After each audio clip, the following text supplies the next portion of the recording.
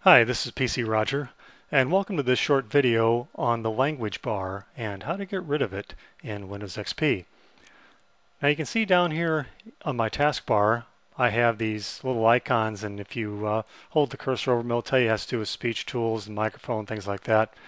And you may or may not see all these if you just have one or two or three showing. You might not know exactly what it is, and you cannot even resize like I just did unless you make sure that the lock the taskbar feature is unchecked. And I got there simply by right-clicking on the taskbar and then clicking on lock the taskbar to toggle it locked and unlocked. I like it unlocked, and that gives me the ability to resize things like this.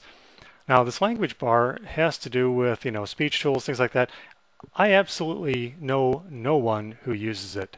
That could be different for you. Maybe you do use it, and if you do, leave it there, or at least know how to resize the bar.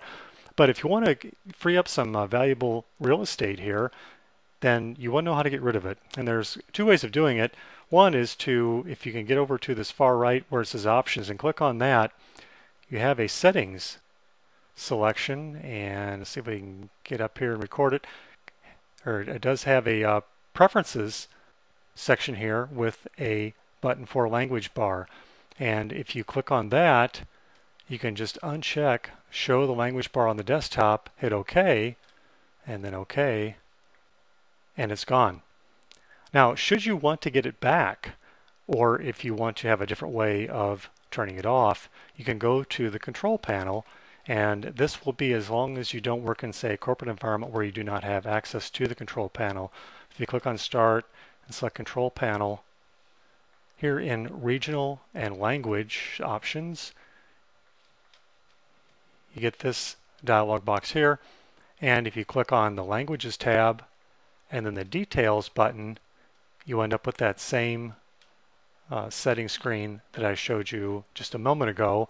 And again, you have the language bar preferences button here, and you can turn it back on or leave it off, or turn it off if it's already on.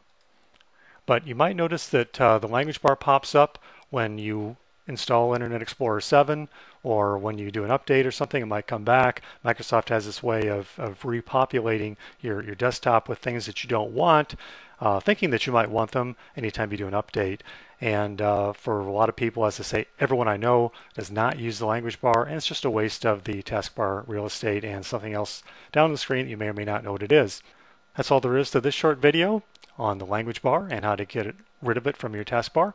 Please come to my website, www.pcroger.com. I've got a lot more information, a lot of tips, videos, other things to help you with your computer and getting it to run the way you want it to run. Thanks for watching.